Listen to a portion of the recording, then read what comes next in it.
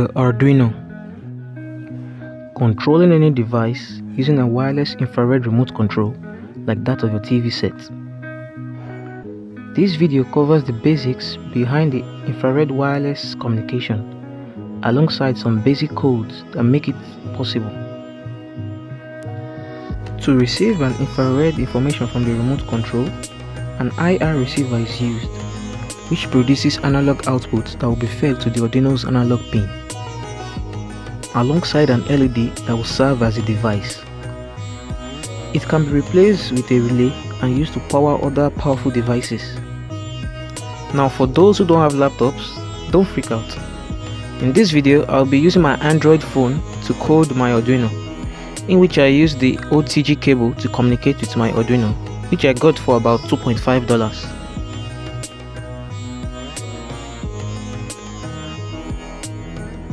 With that being said, let's plug in whatever needs to be plugged and let's go write some codes.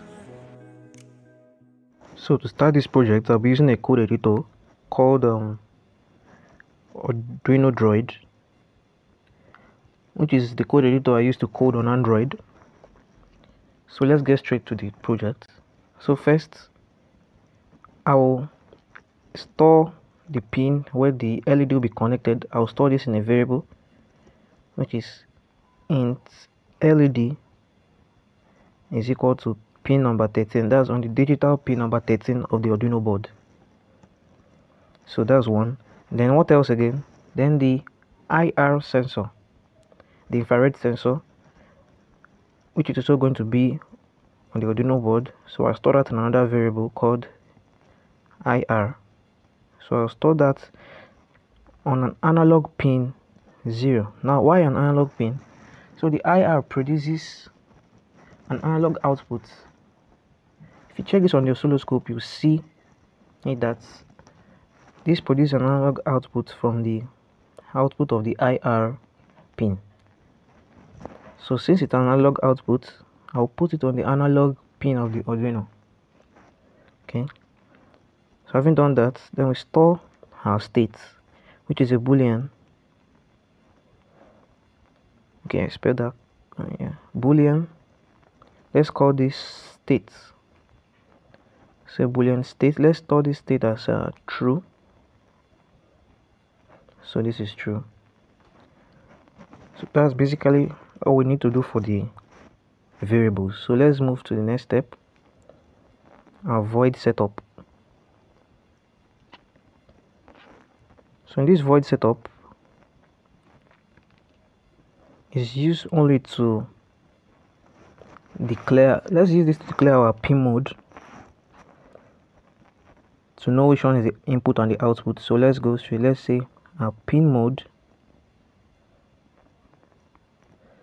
for our LED. So this LED will send the device into the Arduino, and then the Arduino will power the LED. That's an output. So let's call this output, syntax and output. And then our IR receives the information from the remote. So this is an input device. So let's call this pin mode as IR input. So that's for that. They'll move into the main area, our void loop. So for the void loop, here's basically what we are doing. We are going to take an information from our remote, pass it into the Arduino IC, process it, and gives out the information, the result. So what we are doing here is, when the remote is pressed,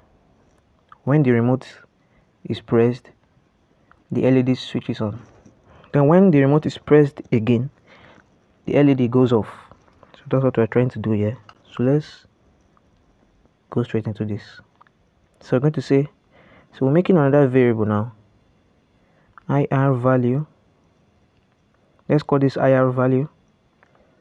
Our IR value is equal to analog read. analog read IR. So what we're basically doing here, we are reading the value from this, reading the value since an analog input. So we are reading the value from it and pass it into this variable called IR value. That's what we are doing here. So just to simplify the code, so yeah, I'll say if IR value, if our IR value is less than 100, let's use 100 because every IR remote is within this range. So I'm not using a particular button, so just every IR remote is within this range of less than 100. So which means I can use any IR remote to control this, be it a TV remote or whatever, since it's an IR remote. So I'll say if IR value is less than 100, what I'm particularly saying is if this IR here is less than 100, then what should you do? Then it says state is equal to not state.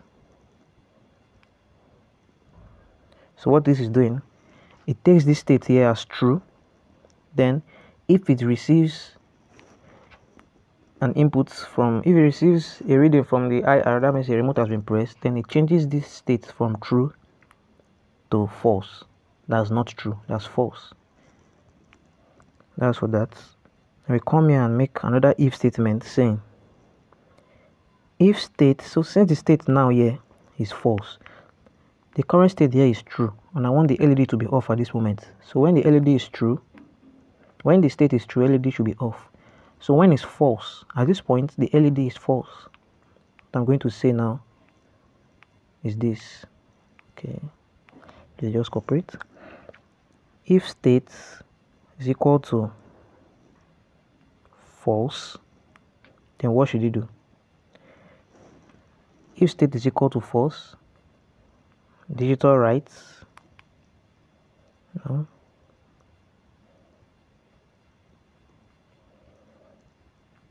digital writes LED high. That's the LED should go on. If the state is false, the LED should go on, else the LED should go off.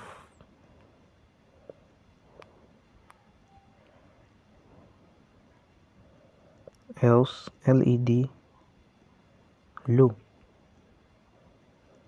So this is basically the principle behind this. So having done that,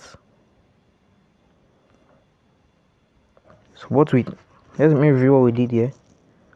I stored the pin value into the variable LED, so did the same for the IR value into the variable IR.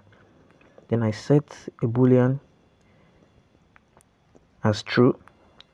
Then I declared our P mode LED as output because it's the LED, it has to go on, so there's an output, and IR receives information from the remote, that's an input.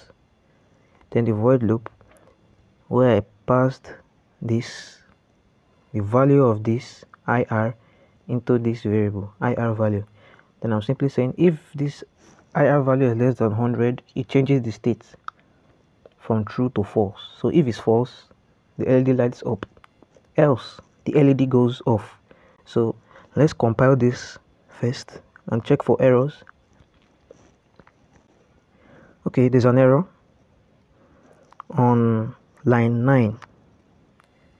Okay, IR value was not declared in the scope. Yeah, this is because I said if you want to store a variable, you have to use the int or a const int. That's if you don't want to change the variable. So let's just focus on this. So int, so I have to define this here. Int IR value. So I'm not going to give this anything. So I haven't defined that now. There should be no errors. Compilation finished. So let's upload this to our board and test.